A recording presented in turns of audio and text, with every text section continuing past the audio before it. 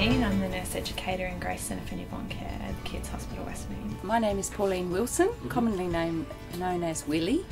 I'm a palliative care nurse practitioner based at Nepean Cancer Care Centre and Nepean Hospital. The Edith Cavell is a scholarship that's offered annually through the New South Wales Nurses Association. It can assist you in terms of postgraduate study or seeking funding to go overseas to a conference. I applied to actually go to attend an international conference for nurse practitioners, advanced nurses, in London, and I combined it with a visit to St Christopher's Hospice. Found out via my membership, via the LAMP, and I think it's also advertised within our hospital. I saw it in the LAMP as well as on the internet. It was very easy. You just really need to submit a costing for what you're asking for. If it's a travel-based application, you need to submit an itinerary as well. So I put the application in, supported by both my medical and nursing colleagues, and was very fortunate to receive $2,500 towards my trip overseas. Yeah, I was very lucky to be granted a scholarship for the year of 2012.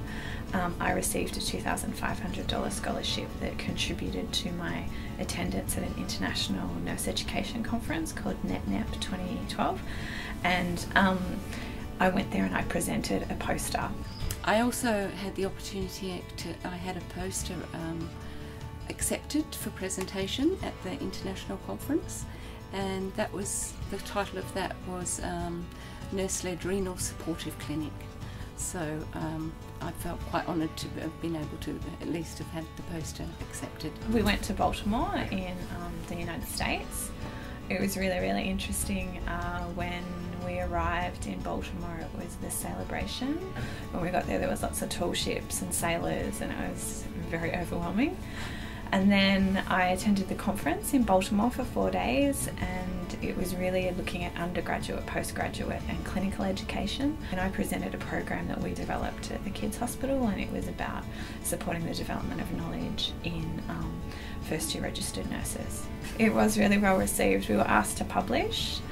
It was very varied in what was available. They had a lot of different clinical streams, but palliative care was certainly represented. It gave me a global perspective of education that really isn't very different from what we practice in Australia. The competence of nurse educators was also looked at, and that's something that's incredibly difficult to define, so that was good to come back to the unit and discuss with my peers. Looking at our different models of nurse practitioner, the introduction of looking at more nurse-led clinics, and expanding our role particularly in the rural and remote areas. And at the end of my attendance at the conference, I actually visited a couple of NICUs in the States as well, so that was incredibly useful to be able to compare our practice versus the practice in America and Canada I actually went to as well. It was an invaluable experience.